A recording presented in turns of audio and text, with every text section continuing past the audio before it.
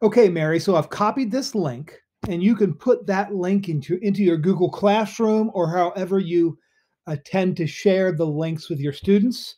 I'm just going to go over here to another website, another browser, and I'm going to paste it in the top. So this is what the student would see from their point of view.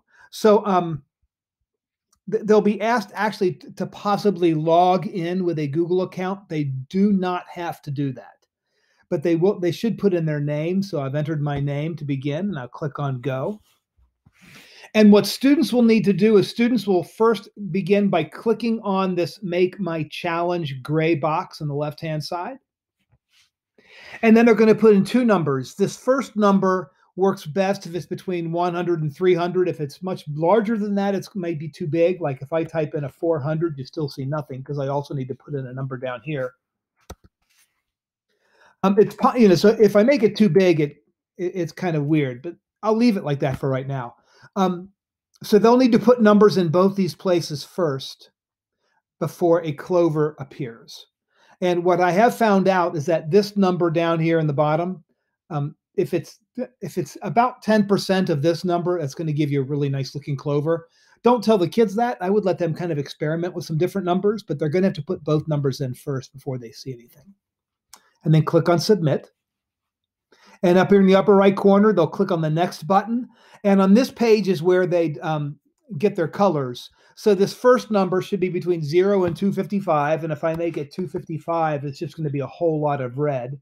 I'll make that 200.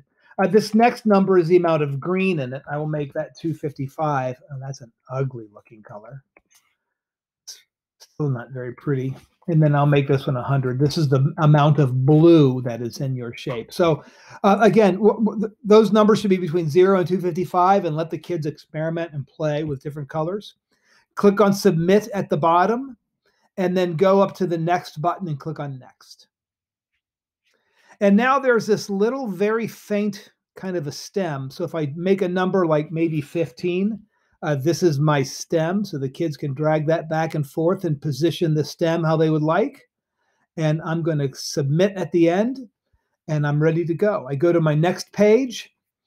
This is awesome. This is a very brand new feature. I can actually type in some text. So,